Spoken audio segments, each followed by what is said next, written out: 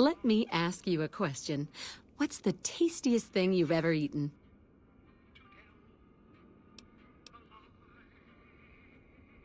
Ah, yeah, can you believe some people still eat that stuff?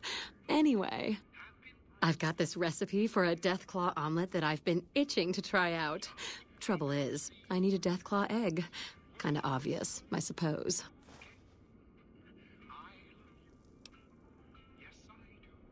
My great-aunt Rose ran a bed and breakfast back in California, in a town called Modoc.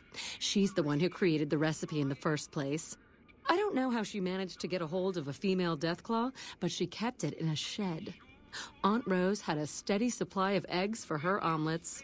At least, she did until some stranger came along and killed the deathclaw, shot it right in the eye. The quarry just north of here is full of deathclaws, so there's bound to be an egg or two in there somewhere. Of course, a deathclaw egg from anywhere will do. According to my Aunt Rose, those things have a ridiculously long shelf life.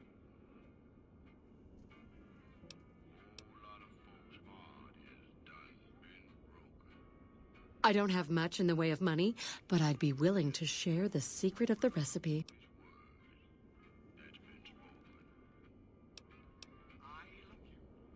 All right.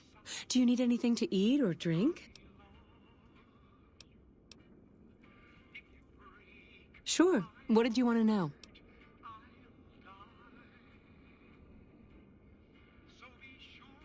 Oh, I'm not. I'm making my way to New Vegas. They say anything goes there. And best of all, the NCR can't mess it up for you. I'll get there eventually. I've heard that you can't even get into the Strip unless you're rich.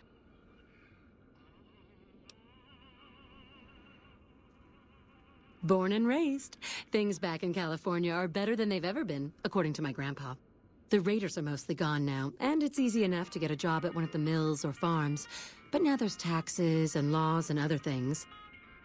The NCR keeps things safe and orderly, but it's all very boring. So I came out east towards the frontier.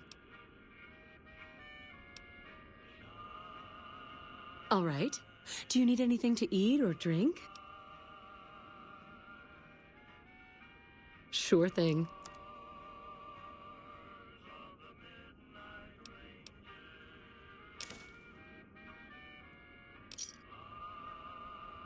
Give me a shout if you need anything else.